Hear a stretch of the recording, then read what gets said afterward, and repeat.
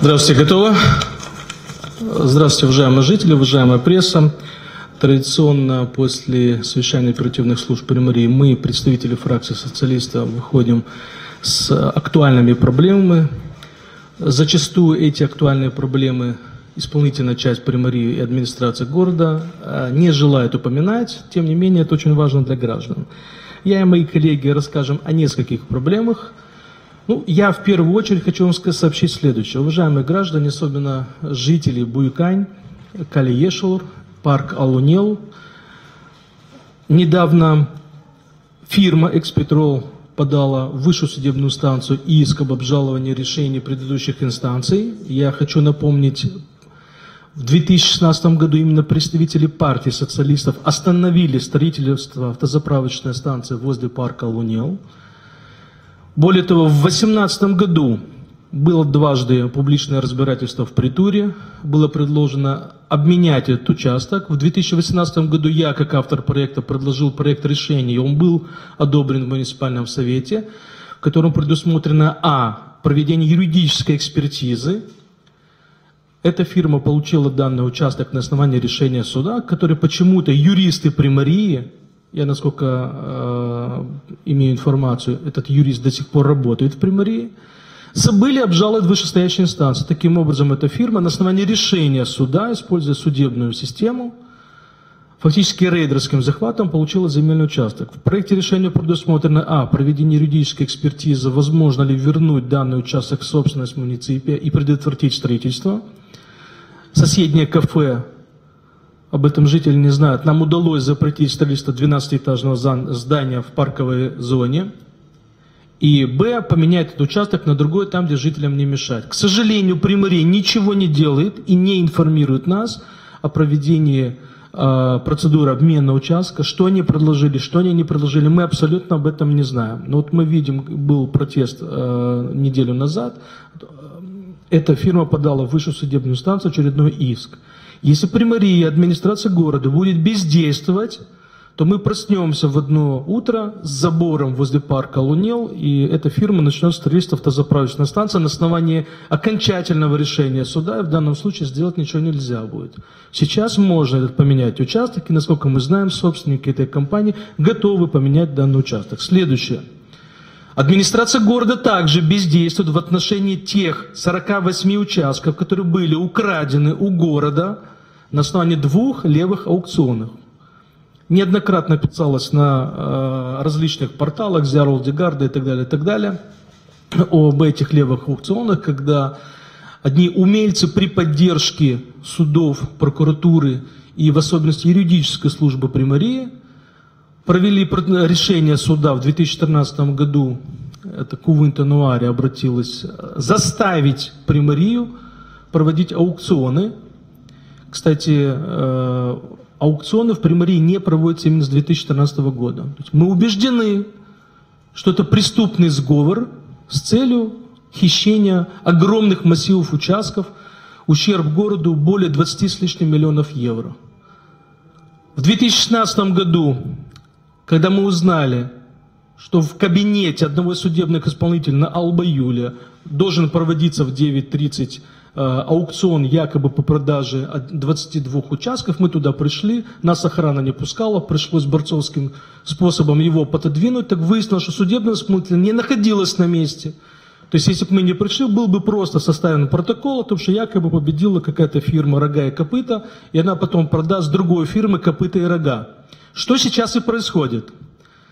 Прокуратура накладывает арест на участки, а судебная инстанция эти аресты снимает. В итоге Собственники участков, которые стали мошенническим способом с помощью левых решений суда и левого аукциона, мошеннического аукциона, перепродают эти участки другим. В итоге последний покупатель якобы является добросовестным покупателем, хотя они участники одной и той же схемы. Почему я об этом говорю? Потому что недавно был выдан градостроительный сертификат и были выбраны пробы на строительство на Троян-19. И вы, уважаемая пресса, не все из вас освещают, к сожалению, часть прессы покинула зал, им абсолютно не интересен беспредел в городе. На Троян-19 пытается строить многоэтажное здание фактически в 12 этажей. Ну, у нас пишут портер плюс 9 плюс Е, но это фактически почти 12 этажей. Я хочу жителям сообщить, часть тех участков, которые были украдены, ну, к примеру, Сергей Лозо, угол Штефана Чалмаря. Да, 4 сотки прямо на углу Штефана Чалмаря и Сергея Лозо, прямо под носом у СИБа, были украдены по левому аукциону. Куда смотрит СИБ, мы не знаем. Но СИБ на мошеннические действия, которые происходят в судебной системе и попустительстве Примарии, они смотрят сквозь пальцы. Следующее. Константин Константинович, улица это на Рыжкановке за политехом. Николай Димо 7/3. За этим домом сейчас идет судебная также борьба.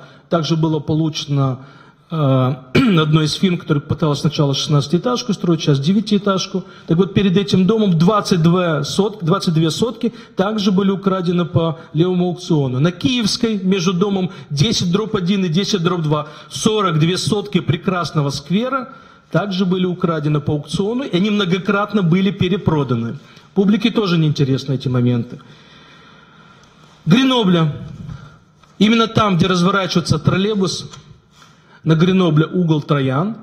Вот треугольник был украден также под автозаправку. Напротив бассейна Госуниверситета Пан Халипа Льва Толстого и Кагалничану также был украден по левому аукциону. Дача опять чуть-чуть выше поликлиники, прямо на детской площадке 10 соток. Я поздравляю жителей дома Дача 5. Также были украдены. На Трендафирол 33/2, а также возле дома 33/1.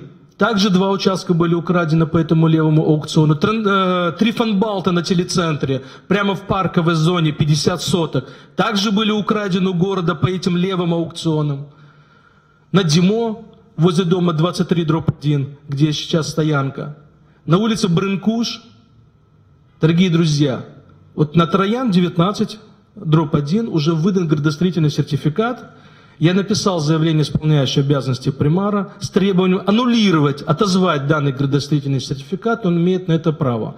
Посмотрим, какие будут его действия. Устно он меня заверил в том, что он это сделает. Посмотрим, как будет юридическая процедура. Но если Примария, администрация, исполнительная часть Примарии ничего не будет делать, на всех этих 48 участках, в том числе Садовяну, Бэйби Парк, начнется многоэтажное строительство, дорогие друзья. Необходимо, чтобы администрация четко поняла.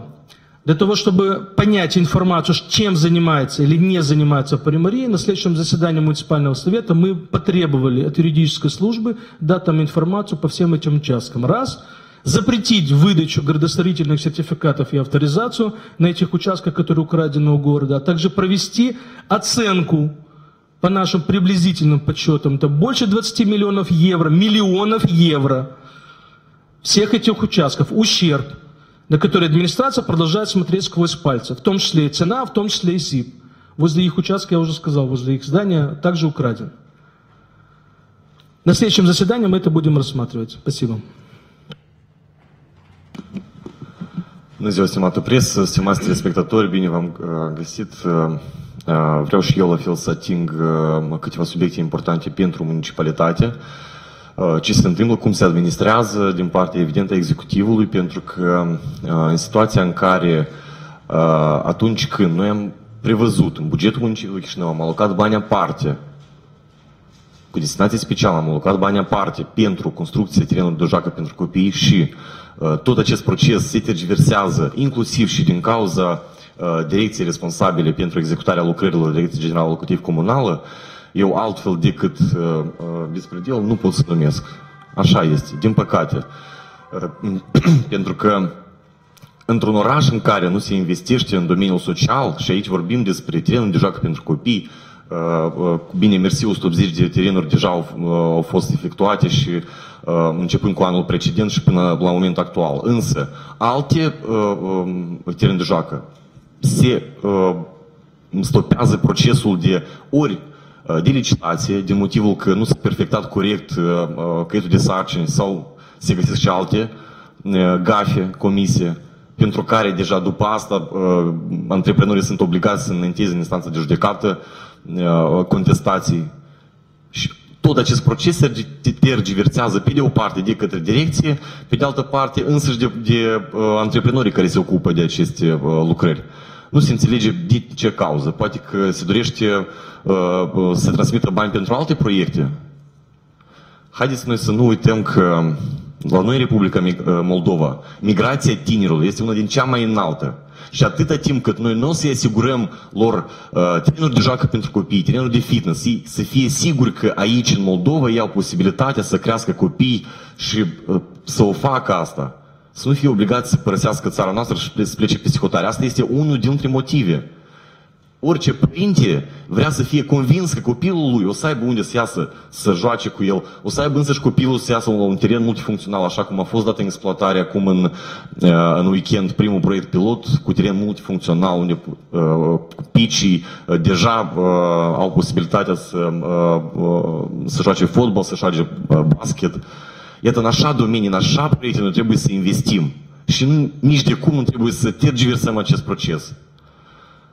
Ori atunci când este chemată la ședință regia transport electric să dea explicații pe o serie de rânduri, X-grupul este invitat și ei nu vin la aceste ședințe unde trebuie să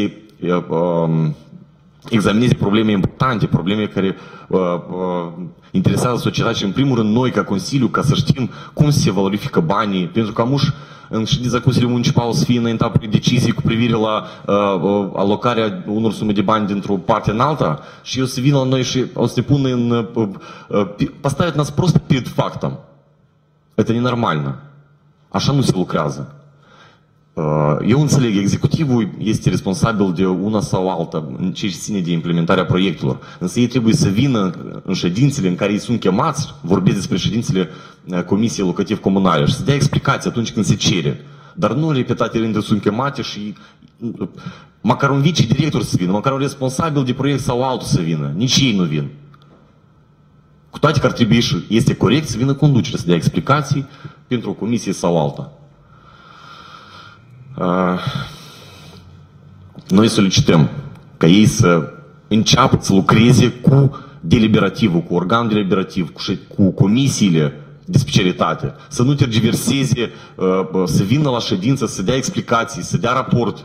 Pentru că așa este normal și așa se lucrează într-o societate democratică, în societate în care ambele organe trebuie să conlucreze. Dar nu să boicoteze o ședință sau alta. Este cam ceea ce am vrut să vă duc la cunoștință. Eu ofer cuvântul domnului Юрий Витнянский, colegul nostru. Коллеги, хотелось бы поднять еще одну проблему, которая не решается годами в муниципалитете. На сегодняшний момент очень много кто, и исполняющий обязанности примара, затрагивал этот вопрос, и родительские комитеты постоянно недовольны той проблемой, что в детских садах и учебных заведениях, не только дошкольных и школьных, постоянные сборы средств на ремонты учебных заведений и так далее. Например, вот это только количество жалоб, которые есть от родителей тех детских садов, которые недовольны тем, что у них они вынуждены собирать средства на ремонт групп, на закупку мебели, в том числе и на благоустройство территории. На сегодняшний момент в детских садах единицы детских садов, где есть нормально благоустроенная территория. Детям на сегодняшний момент играть практически негде в детских садах. Они играют в поломанных, небезопасных павильонах, они играют на полуразрушенных площадках, на скатах. И на сегодняшний момент сколько раз не поднимали бы тему и как бы часто не говорили о том, что нужно запретить сборы средств с родителей, Я считаю, что в первую очередь необходимо, чтобы муниципалитет запустил какую-то программу и начал хоть что-то делать для того, чтобы изменить ситуацию. У нас есть множество обращений родителей, обращений администрации учебных заведений, именно детских садов, которые просят восстановить детские площадки, которые просят благоустроить их территорию. На сегодняшний момент те предложения, которые поступали от дирекции образования, то есть благоустройство одного детского садика, именно территории детского садика, для того, чтобы именно игровых зон, порядка 500 000 леев. Это в среднем где-то на 6-7 групп. Если только на ботанике у нас 32 учебных заведения, а это самый большой сектор, надо понимать, что мы должны запустить программу, в которой только на ботанике можно было бы, выделив 15 миллионов леев, реконструировать практически все игровые площадки детских садов. Это не так уж и много. Если привести пример той программы, которая была запущена в рамках благоустройства дворов, там уже установлено, как сказал Виктор, 180 детских площадок. Аналогичная программа нужна и для детских садов.